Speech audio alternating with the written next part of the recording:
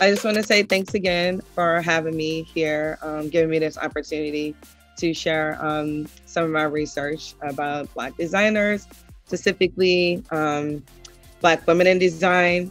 So my presentation is basically going to focus on I think it's seven women in design, and they are not the only ones out there. There are more than you think. But these are the ones that either, there are a couple of them for instance, like Louise Jefferson, I've been doing research about her and her work for a while now.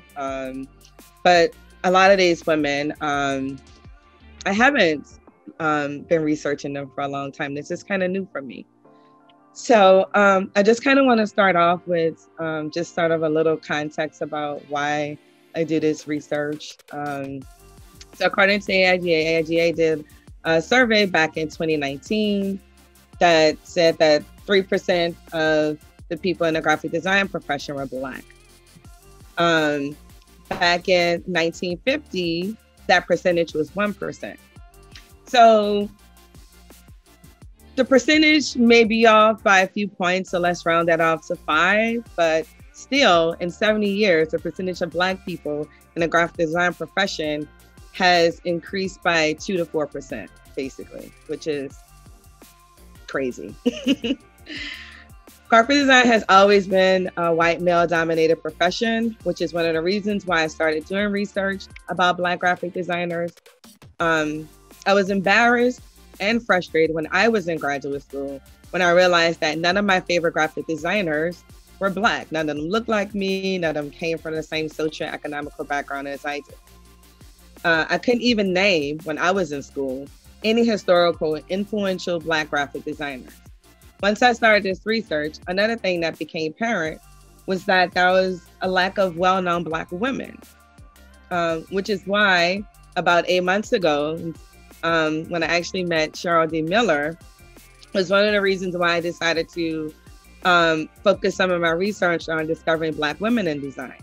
There are plenty out there, but if you don't know who they are, if you never heard of their names, you don't know where to start or where to look for, right? So my hope is that this talk will at least give you just like a little small snippet about the work of some of these women and maybe spark your interest so you can do your own investigation and research. Slide. Next. So one of the first women that I've ever done design research on is Louise Jefferson. And I actually discovered her some years ago, maybe, I don't even know, maybe 6 years ago, I think. I often do research at the Amistad Research Center here in New Orleans, which is on the campus of DePaul University. And at the time I was doing research on publication design, Black designers for magazines. And so when I was leaving, I asked the head researcher there if there were any other information or people, any other Black designers that he can sort of lead me to who work that they had. And so he asked me if I ever heard of Louise Jefferson. And I said, no, I've never heard of her. Who is she? So he handed over this paper that was a bio of her, just giving some background information about her work. Then after that, he gave me the handout that you get, when you go to do research, they show you like all the files that they have, like all the boxes that they have in the folders of that person's work. And there were so many boxes, so many files, and I was overwhelmed with emotion. Some of it was joy when I saw all the type of work that she does. She's a cartographer, a graphic designer, an illustrator, a photographer, a published author. And to say that she's multi-talented is an understatement. And I don't mean multi-talented like she's a jack of all trades and she does all these things at an okay level. No, she's actually really good in every last single one of these areas. But the main areas that I'm going to probably focus and talk about today is show a little bit of, some of her design work and some of her calligraphy. She was born in Washington, D.C. She comes from a family of artists. Her dad actually was a calligrapher for the United States Treasury Department. And he basically encouraged her to draw at an early age. He taught her his craft at home, and she later studied fine art and commercial art in private lessons at Howard University. She later moved to New York City to continue her education at the School of Fine Art at Hunter College, at the School of Fine Arts at Hunter College. When Louise was, when she moved to New York, it isn't quite sure why she actually moved there. Some sources, some things I read said she moved there because she felt like, you know, if she can make it in New York as an illustrator and a photographer, then she can make it anywhere. One was that she just went there to visit one of her friends, Molly Pari, who is an activist and an attorney, and that she had some money stolen from her, all the money that she had, and she was too embarrassed to go back home to her parents in DC, so she just stayed there. So her and Polly Murray became roommates. They both were in school together. And, you know, just like most young artists in New York during this time, we're talking about during the Depression in early 1930s, they struggled financially. So one of the first freelance jobs that Louise received was for Young Women's Christian Association, designing posters for them. She also received a job, you can advance the slide, at the National Council of Churches publishing operation, which was called Friendship Press. She started working there around 1935, 1936, was actually in the very beginning stages where they start publishing books at Friendship Press, which means that she was actually one of the first designers or creative people to actually work there. So they offered her a full-time job in 1935. And then around 1947, she actually became the creative director there. And she was the first Black person to actually have a director, creative director role in the publishing industry. And one thing I want to say, I want to talk about one of the books here. So Louise Jefferson never ever complained about being Black or being a Black woman. She never sort of talked much about that being an obstacle as far as her advancement in a career. And with all the work that she's done, you can kind of see that. So she, but this book here, We Sing America, this book here was actually a book that was banned by the governor of Georgia because he didn't like the fact that there were illustrations in there that included Black and white kids playing together. So he ordered that all the copies of this book be burned and destroyed. Not only did Louise Jefferson work full-time for Friendship Press, but she did a lot of freelance work for other publishing companies like Doubleday, Macmillan, and Vicodin. You can advance to the next slide. For 40 years, like 40 years straight, she designed almost all of the seals, the holiday seals for the NAACP, which you see here. And for 20 years, she designed all of the program colors for the National Urban League. And most of the imagery for these stems, she used a lot of cutout paper, right? That creates, you know, nice areas of flat color.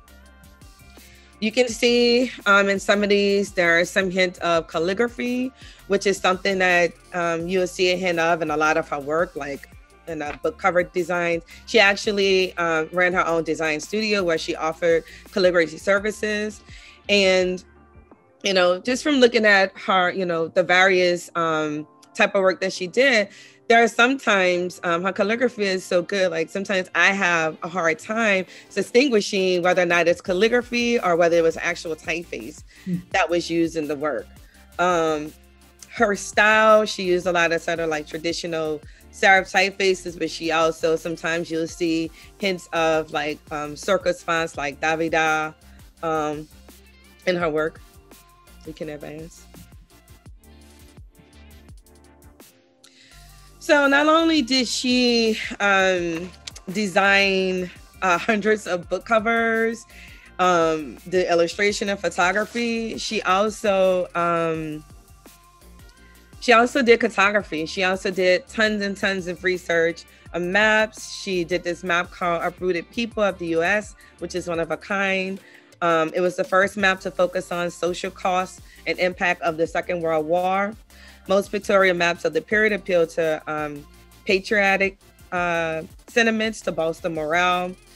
Themes of dislocation and disruption were common in her picture maps.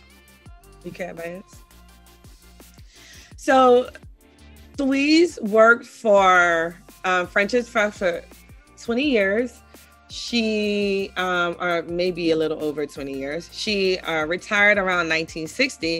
And from 1960 to 1970, she actually took 5 trips to Africa. A couple of those trips were funded by the Ford Foundation. And she took so many trips because she wanted to sort of document the, details of the culture in Africa, because she felt like that at that time, people didn't know a lot about it. All they knew was, sort of like the stereotypical things, that they would see on TV and the media. And so she really wanted to sort of capture the essence of it. And so over that period, what came out of those 5 trips was a book that she wrote and published called The Decorative Arts of Africa, which you can actually still find on online for actually really cheap. That book includes 300 images, mostly created by her. So they include photography of her documenting everyday life of Africa and different tribes and cultures.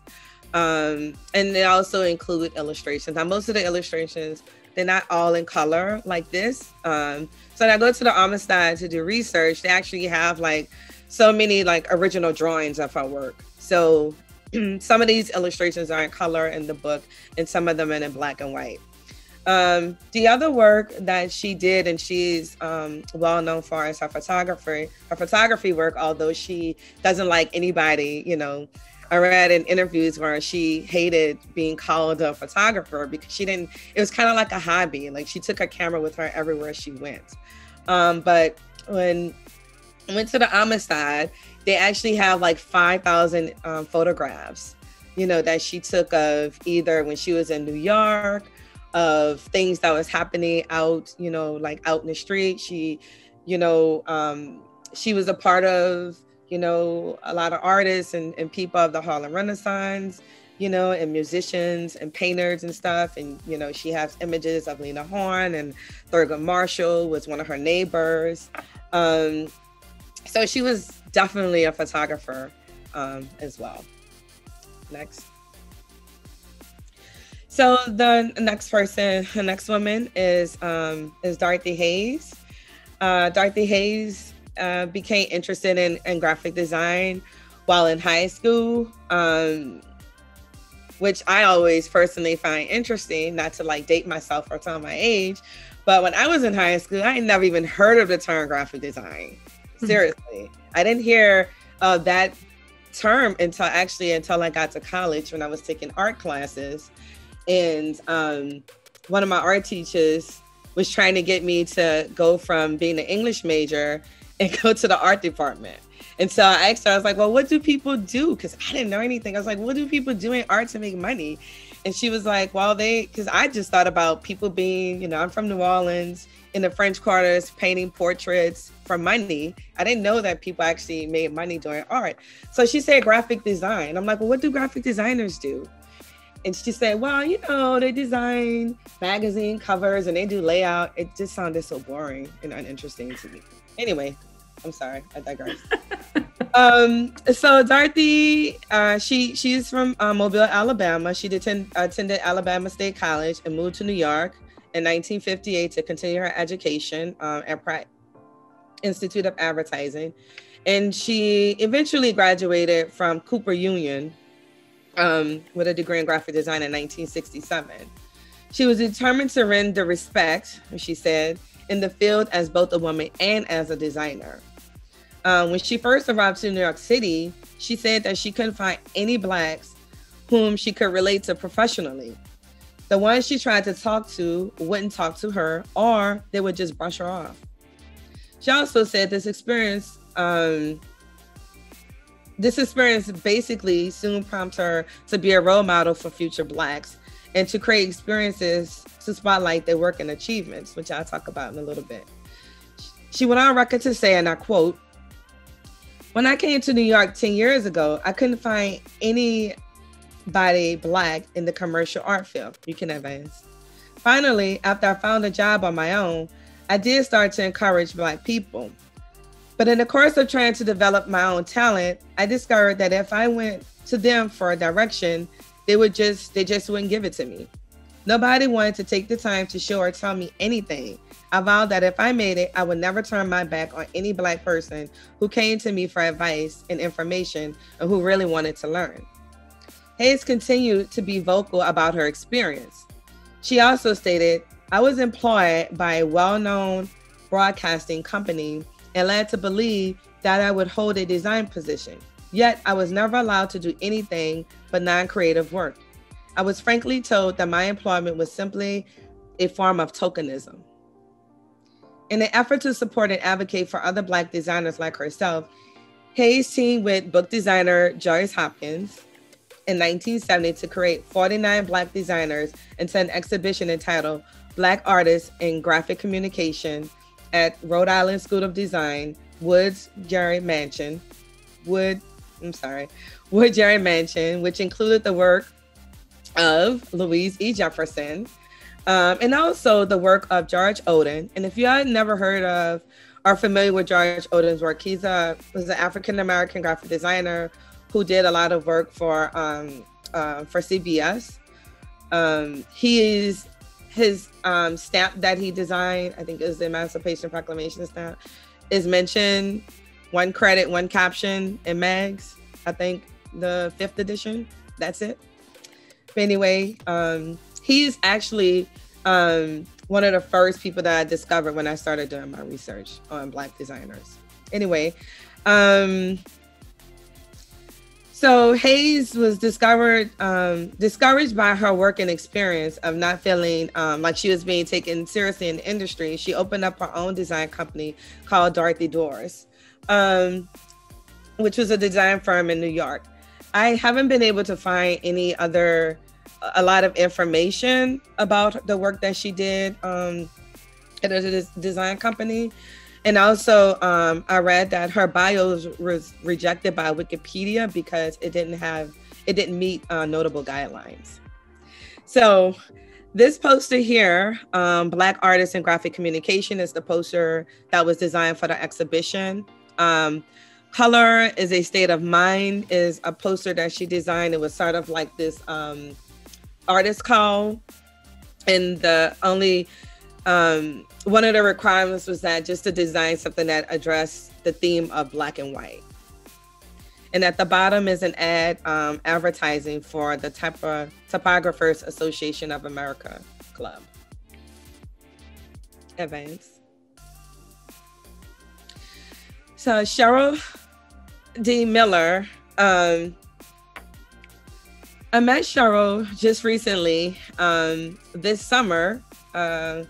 She is organizing, putting together a project with Stanford University that's to archive the work of Black designers. And it's to archive the work of Black designers who are actually still living. And so Shara decided that she was going to donate her work from her design studio to Stanford. And what she was going to also do is invite about 30 other Black designers to donate their work as well. So I don't know how she got my name or how it came about, but what she did was she actually had conversations with each person whom work she was interested in being a part of this project. So that's actually when I first met her. And so before we had our talk, I looked her up. I tried to find all information I could about her. And again, it was a very similar feeling that I had when I discovered Louise E. Jefferson is when I read about, about her work. I was like, how could I not know about this woman? How is it that I never heard of her? Why don't I know about her? So Cheryl sort of describe her design work, or she likes to think about design as a tool to give a voice to the communities that are often ignored. She considered the work that she's done social impact corporate communication design style. Advanced. As a child, Cheryl mentioned that she often felt isolated because of her ethnic background. Her father is African American and her mother is a Filipino. But she often stated that this isolation actually helped prepare her for a career in graphic design, where the experience, you often feel isolated when you're experienced as a minority in this community. Her mom worked as a nurse at Howard University. And during this time, oftentimes when she would be waiting to be picked up, she would roam the halls of the university and, experience going through the campus galleries and museums. But when she was in school, she was told by a teacher that she was wasting her time studying art, that she would never make it succeed in the profession as a professional. But she didn't let that discourage her. She still persevered and applied to RISD, to Rhode Island School of Design, and was accepted, in spite of that same teacher basically trying to block her or stop her transcript from being submitted. She attended RISD for about a year, but then she had to move back. She got transferred to MICA when her dad got sick, or her dad died. And so she moved back to Maryland, and she transferred to MICA, where she also had a difficult time getting critiques from her peers and from the faculty. So what she would do is she would, when nobody was in the critique room, she would go in and hang up her work, and then wait for the other students to come in and overhear them actually critiquing the work, not knowing that it was actually her work. And she actually got a lot of good feedback that way, but still they didn't know who work it was. But that's what she had to do in order to get feedback, any kind of critical feedback on her work. After she graduated from MICA, she found work designing, doing graphics for local television stations.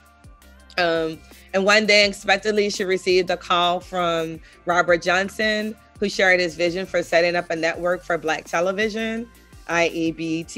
And so she was commissioned to design the logo for Black entertainment television. And in 1885, her and her husband moved to New York City after her husband got a job with American Express. And once in New York, she did get a job offer from ABC, which she turned down because it was $10,000 less than what she was making before. And so after that, she had a difficult time finding work. And so she ended up applying to grad school at Pratt, and she got accepted to attend graduate school there for only 3 semesters. While she was in graduate school, she was told that her graduate thesis couldn't be another project, that she had to have designed a project that actually sort of contribute to the field of graphic design in a major way. Her thesis, which is titled Transcending the Problems of Black Designers to Success in the Marketplace, was published and printed by Print Magazine under the title of Black Designers Missing in Action, which addressed the problems of how there are few Blacks in the graphic design industry. Shara has written 2 other follow-up essays on the topic. She was extremely successful when she was in school. You can advance. And she was offered a job to work with one of her professors at her firm. And she worked there for about 6 months and left there 6 months later to start her own firm, Cheryl D. Miller Design Incorporated, in 1987, which was one of the few Black women-owned design firms in New York City. She had several clients, including Chase Bank and American Express. These Fortune 500 companies often hire Miller's firm to create in-kind projects for Black organizations. Miller states that these projects literally documented our experience of the Civil Rights era. During the conversation that I had with her, basically I was interviewing her, and I asked her how in the world did she get these companies, these 500 Fortune companies, to trust her with their work. And she said that her dad was an exec for the federal government. And she said that she had always done this kind of work, even as young as the age of 15. She was creating logos as a teenager for business execs of her father. And she said it was just expected of her to succeed and to do great work. And so the network that she had built back when she was a kid with company owners by her dad was why she was able to get them to trust her to do this work, because she had already been doing it for such a long time. Next, Cheryl White Washington.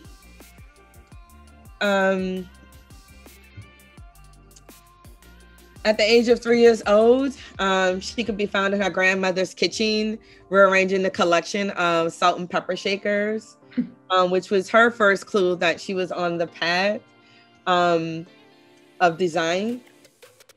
She had, like a lot of people that I talk about today, a lot of them, one of the things that I found is that they all seem to have people in their family who are artists in different areas of art. And so the same thing was it Michelle. Her journey as a graphic designer and educator and writer reflects an approach to life and learning each area of her work, informing and overlapping others to form a unified whole, whether she's teaching at the graduate level and doing exhibition design in a class at New York's Fashion Institute, FIT, or, you can find her, she's working with clients at our firm, Washington Design in Brooklyn, in the Dumbo neighborhood.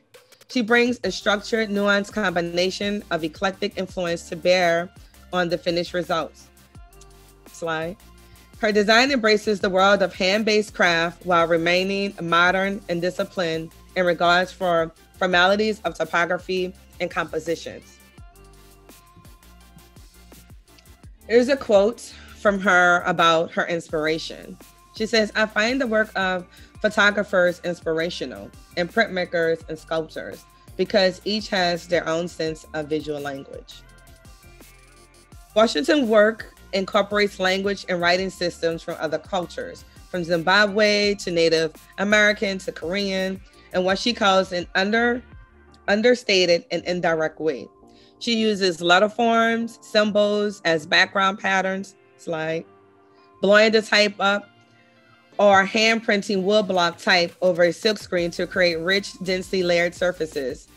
Paging through her process sketches and finished projects ranging from posters at Dumbo's art festivals to packaging design for a line of company of her own line of natural body and home products, which reveals a love for pattern and textures that's paired with vivid color and saturated surfaces. Her color sensibility blossomed from an upbringing of the ocean and her grandmother's church hats. The colors, and I quote from her, "The colors you like depend so much on where you grew up. Light and bright environments led to bright colors," she says. She continues to state, "In Atlantic City, with the wide open seaside light, our neighbors always had beautiful gardens. Just a mangeria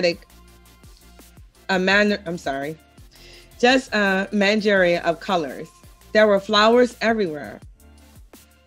Ever see Black women's church hats? My grandmothers wore hats covered with flowers." Not so they like, Queen Elizabeth.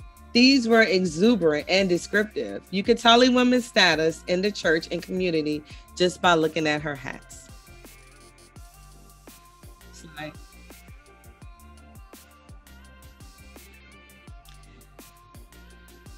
So the next two women is Sylvia Harris and Gail Anderson. And I would say again that for most of the women that I'm talking about today, they have way more accomplishments than what I'm saying. So what I'm talking about is just a little snapshot into their work. Sylvia Harris is, she was educated at Vermont College, Commonwealth University. She received a BFA in Communication Arts and Design. Her interest in design led her to pursue an MFA as well at Yale University for graphic design. And at Yale is where she actually discovered her passion for democracy, history, equal rights.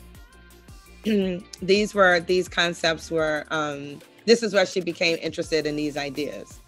The concept of designing for the common good became an important aspect of her work in her career. And after she graduated from Yale, her and two other partners formed a design studio called 212 Associates, which was her first graphic design firm. While she was there, one of the major projects that they worked on was doing the complete rebranding of the Central Park Zoo. And this was one of the pivotal projects to basically move her career forward. Slide.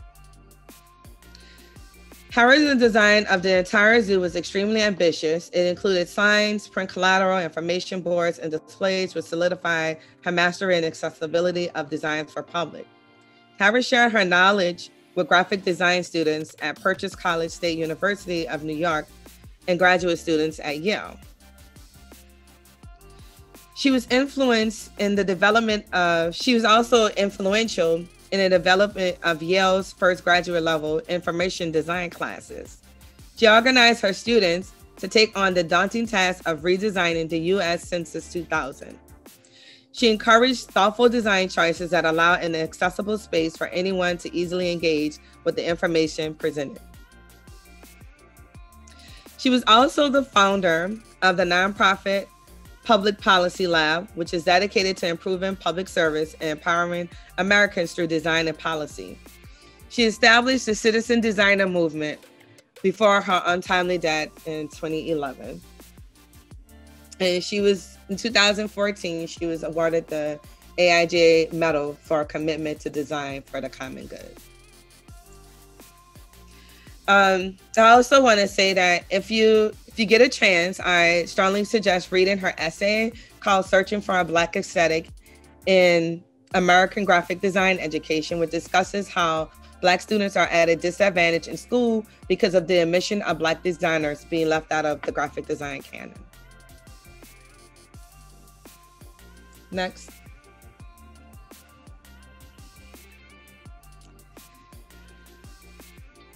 Gail Anderson shows an appreciation of art and design from a young age, creating magazines for the Jackson 5 and other pop culture figures. She later took drawing classes at Pratt and soon attended SVA, where Paula Scher was actually one of her mentors. After graduating, Anderson went on to work for Vintage Books in the Boston Globe Sunday magazine. And in 1987, she began working for Rolling Stone magazine, where she would stay there for 15 years and serve as the senior art director of the magazine. Slide. After her time at Rolling Stone, Anderson moved to Spotco, where she began to create posters for various plays. Slide. Along with her work for Broadway, she also published around 15 books about graphic design with longtime collaborator Stephen Heller. Slide. In 2012, she was commissioned by the U.S. Postal Service to design a commemorative stamp celebrating the 115th anniversary of the signing of the Emancipation Proclamation. Gail and the USPS art director Antonio Alcala collaborated with Jim Sheridan of Nashville's famed Hatch Print Show to produce the final version of the stamp, which was also made into 5,000 letterpress posters. The initial run was of 40 million stamps, and they all sold out. The USPS released an additional edition of 10 million. Gail now serves on the Citizen Stamp Advisory Committee for the USPS as Design Subcommittee Chair, and can tell you all about postage stamps if you have the time. She'll be more than sure to tell you about it. Next.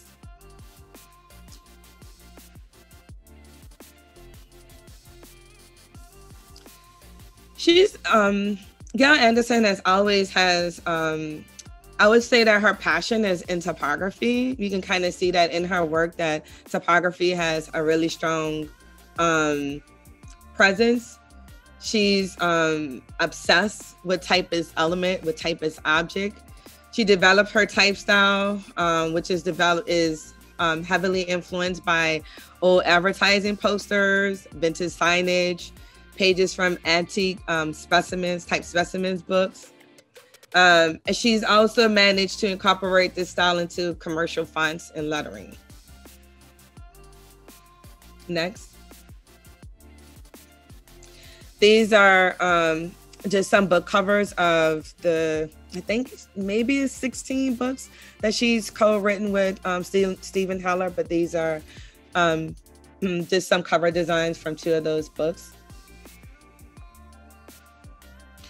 And aside from being a prolific graphic designer, Anderson is also a dedicated educator. She's a professor at SVA, where she teaches both undergraduate and graduate courses in graphic design.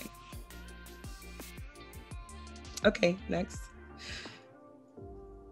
Oh, and just one other thing. She currently, her design studio, she has a design studio with Joe Newton, and it's called Anderson Newton Design. And I would say if you're interested in her work, it's really easy to find her work online. So if you just Google her, she has like 3 websites.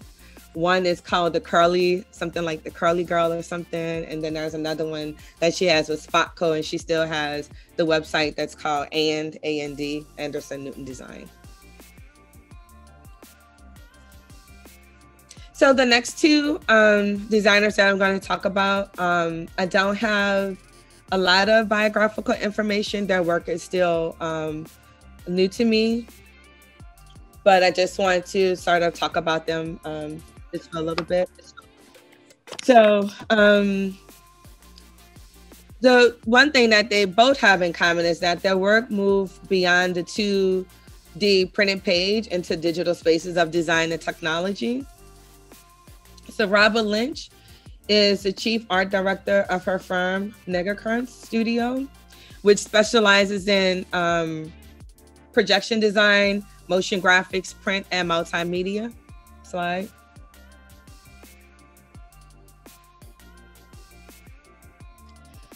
The studio Negerkrantz was largely inspired by Max Bill's 1931 poster for an exhibition of African art. 6 years later, African art, along with American jazz, was labeled Negerkrantz or degenerate art by the Nazi regime of 1937. So she just basically took and recontextualized the name to fit our studio. She's worked as an art director at Warner Brothers Records. She's also been a creative director at Elektra Records and VP of Creative Services at Impulse Records. And she's received many international and design awards for her work. She's also done work for Spike Lee, Stanley Nelson. She currently teaches, she's an associate professor in graphic design at the program at Purchase College, SUNY, where she teaches motion graphics, print, and typography. And Cheryl just mentioned that she was her thesis coach. She could probably give you way more information about Robin. Next is Loretta Staples,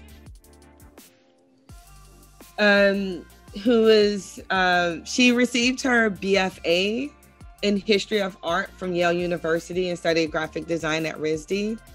For 20 years, she worked as a graphic designer, exhibition designer, slide, and interaction designer. And from 1990 to 2002, she focused exclusively on the design of graphical user interface at Apple Computer.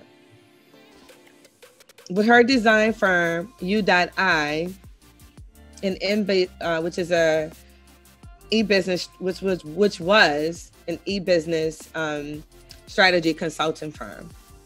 Her work included specialized applications, conceptual modes, and models, and prototypes for emerging technology. Before becoming interested in software design, Staples was a graphic designer for the Understanding Business exhibit developer for the Burdick Group and textile curator at Yale University Art Gallery. She's lectured widely on digital technology and design and has participated as featured speakers at conferences all over the world about digital technology and user interface design.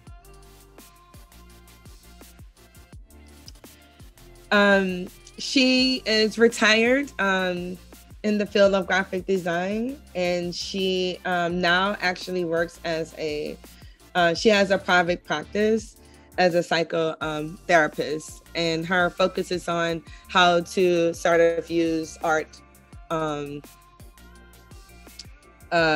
guess, as a healing capacity. So that's my, I would say, that's the conclusion of my presentation. So I wanted to close with this essay that I wrote back in the summer. And just to give like a little context, everything was going on with social unrest, the murder of George Floyd. And so, you know, a lot of universities and companies and studios were sort of rethinking just sort of design, or not really rethinking design, but sort of thinking about like, how can they create spaces for, you know, BIPOC people or people of color to sort of voice, you know, to give them a platform to voice, to express themselves.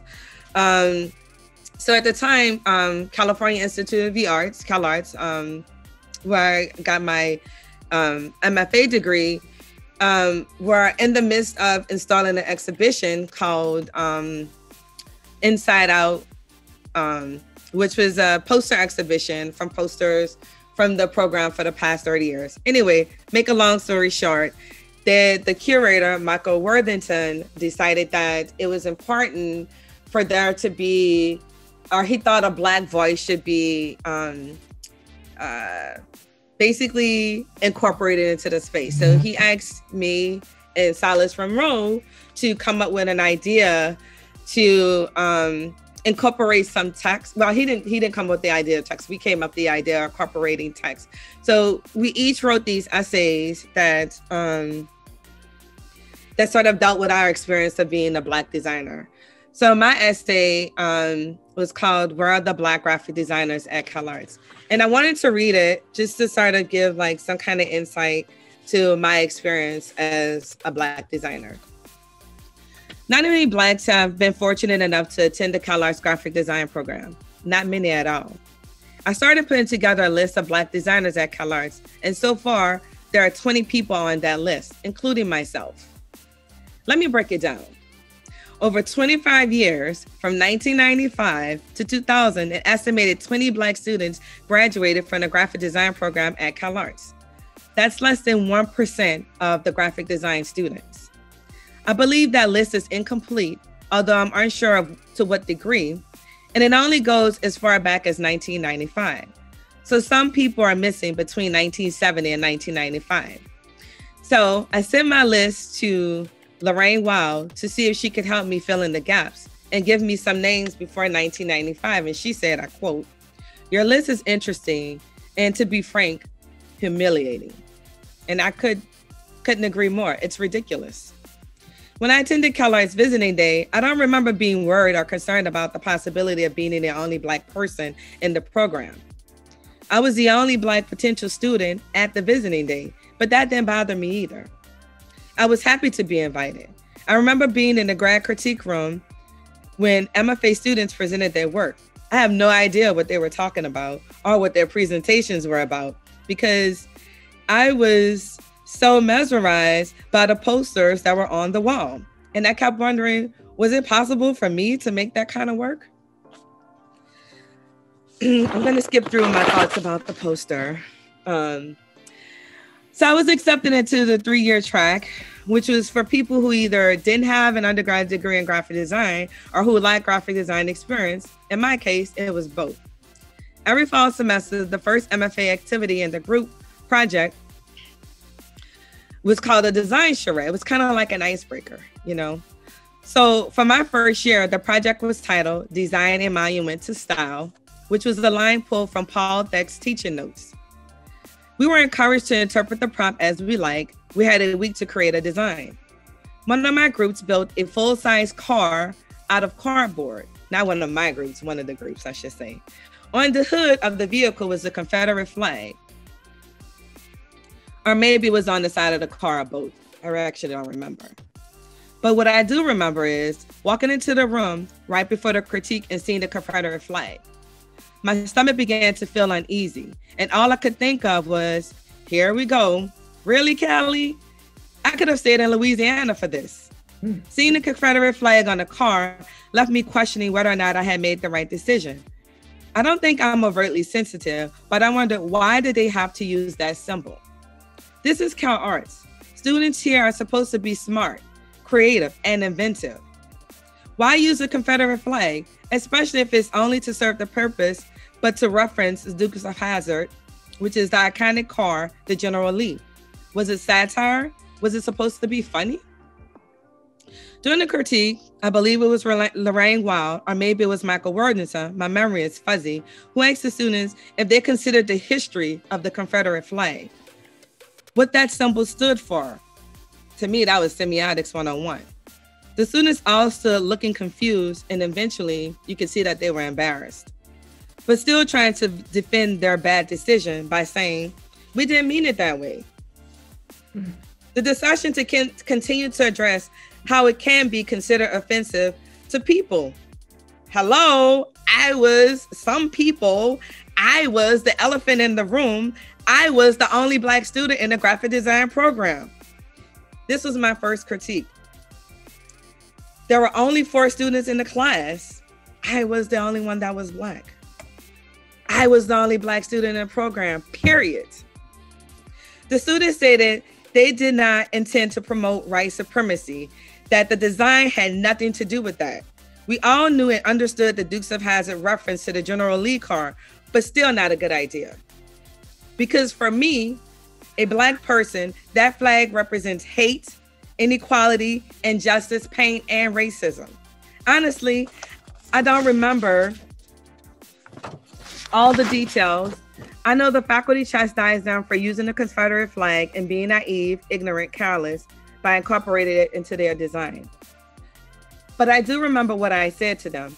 I said that since I was the only Black person in the program, and perhaps the only person who may or may not be offended, someone should have at least asked me how I felt about it. The fact that no one thought to have a conversation with me about it, that it didn't even cross their minds, was really disappointing. After the critique, I believe 3 out of 4 students in the group apologized to me. Still, the main culprit, the student who had the idea to include the Confederate flag, did not apologize. And I barely talked to him. I barely spoke a word to that person in 2 years I was in the program. During my second semester of my first year, I began wondering, when was the last time there was a Black student in the program? Where are the Black designers at CalArts? I asked the faculty this question, and I also asked this question in my work. I began to ask this question at CalArts and in the field of graphic design as a whole. During my second year, Cameron Ewan, a Black student, joined my class. And during my last year, Silas Monroe, another Black student, entered the program. Between 2006 and 2007, my last year, there were 5 Black students in both the undergraduate and graduate programs. To those 5 Black students, I regret not asking them if they shared the same feelings of isolation and lack of confidence as I did. If they exhibited insecurities that negatively affected their work. I never asked them if they ever felt embarrassed or frustrated by not being able to name one Black person who had made a significant contribution to the graphic design canon. I never asked them if the lack of role models left them feeling trapped in a strategy of imitating an aesthetic of people who are culturally, socially, economically different from them. Maybe they didn't feel trapped in the way that I did. Maybe they didn't feel trapped in that way, but I did. I always felt good and confident in my knowledge about Black history, Black culture, and my Black identity. I struggled to find my voice. Not knowing or having the knowledge about Black graphic designers left me feeling voiceless. Thank you. Tasheka, that was amazing. The story you just told and read to us was so moving and important for us all to hear. And I'm sorry we had some struggles, but I thought your presentation was amazing. So I want to thank you deeply for that. And I'd like to see if we have questions from everyone who's here. So I encourage people to unmute and ask their questions. I loved that essay so much. I just want to say that. Oh, thanks, Heather. Thanks. You can, if you guys go online to redcat.org and you type in inside out, upside down, or you can even type in unseen objects, you can download my essay and Silas's essay. You could also do a virtual tour of the exhibition, and you can see our essays that we designed into the space. So it actually works just like this this timeline that basically separates the posters. And so our text, it's a collaborative project where we designed our text in the exhibition. So you can find it online if you want to check it out. We'll definitely do that. Someone beat me to it in the chat. I think the link is there. Yeah. But there's also a question for you, Tasheka. How difficult is it to find information on Black women artists or designers? It's really difficult. So for instance, sometimes I might come across a name. So people know that I'm doing this type of work. So, I'll get an email from a colleague or someone that says, hey, I bought this book or something. I looked in a design credit and I saw it was this, this person. And then it kind of ends there. You go online and you try to look for more information, and then there's just isn't a whole lot there. It's been really hard, to say the least. I mean, it's, and honestly, even if you have a name of a person, it's still really hard to, go beyond the initial, link or whatever you find online, like Wikipedia posts. So you have to do like this, okay, so where did they work or where did they go to school? And then you just start contacting people, that way. But it is still really difficult. And honestly, when I first started doing this work, for a while, I didn't have any Black women. And although I knew of Gail Anderson and her work, believe it or not, I didn't even know she was Black. So, it's just kind of like the nature of it. Sometimes you don't even know. And I think some people, don't necessarily want to be sort of put into a box like, oh, that's that woman Black designer or whatever. But I think my feelings about that is that until there's more information or knowledge about it, like, I don't care, talk about Tasheka, the Black graphic designer, because if you don't know of any, we have to start somewhere, right? So yeah, it is difficult.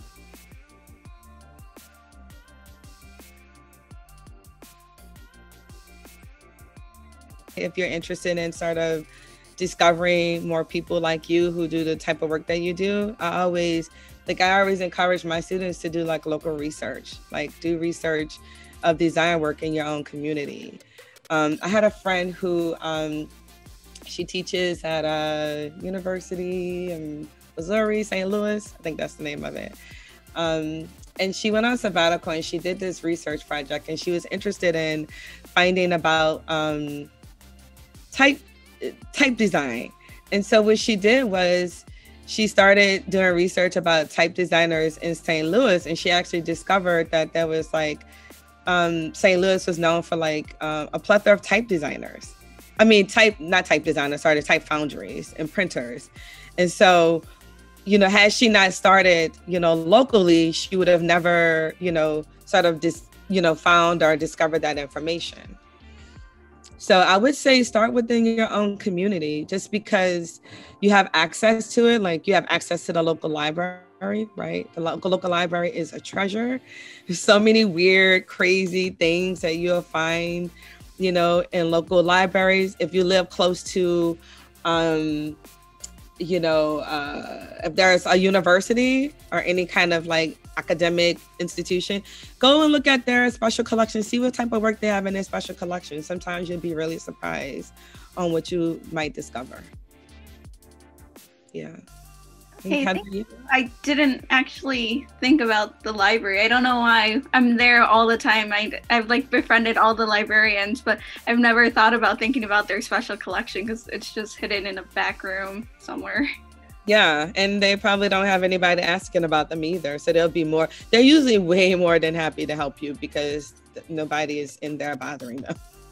Heather pointed out in the chat that Cheryl Miller, who you talked about, was the woman who was just talking.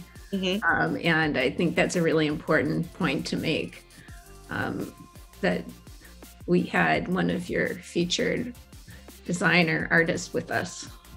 Yeah, I wasn't sure if people made that connection. And I don't know if I said this, but actually it was my conversation with Cheryl that made me, you know, that basically sort of highlighted that for me. Like, you know, in my mind, I never thought about focusing on women in design, or Black women in design specifically. It just never crossed my mind until I started talking to her. And when she had her own design firm, she talked about how she employed several other Black women. And so that just started making, you know, that made me think about, wait, well, there are probably a lot of them out there. So she was the one that actually kind of, she didn't tell me I should do research on them, but, you know, she kind of like dropped it, you know, dropped some knowledge and got me interested.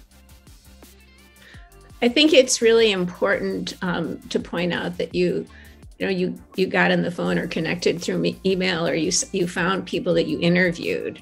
And I think that many people are very open to being interviewed, and that it's an important research tool to take that step. And I think sometimes we hesitate, and particularly students might hesitate to reach out, but I think that it's a really important step, and information gathering in that way is really excellent. Yeah, Dolores, I'm glad you said that, because I even remember back when I was in undergrad, or even back in grad school, being shy, but that didn't stop me. Like, I was scared. It might take me like two days to send the email, you know, to someone that I would think, you know, well, they don't have time to respond to my email. I'm nobody, right? And they do, you know, you'll be surprised. And I think now, if there's research that you're actually interested in, contact these people before they're not here, like before they die, literally, you know, talk to them. Like, Cheryl is probably one of the most unselfish people that I know out there. Like, she was so open and generous of her time. And there are a lot of people, a lot of designers out there, artists, whomever, people that you're inspired by, that will probably are more than willing to, people like to talk about themselves, believe it or not. You'll be surprised. But just contact them. They'll give you the time. You'll be surprised. So don't be afraid. I mean, get your email together, run it by Heather or somebody first, like, is this okay? And then send it.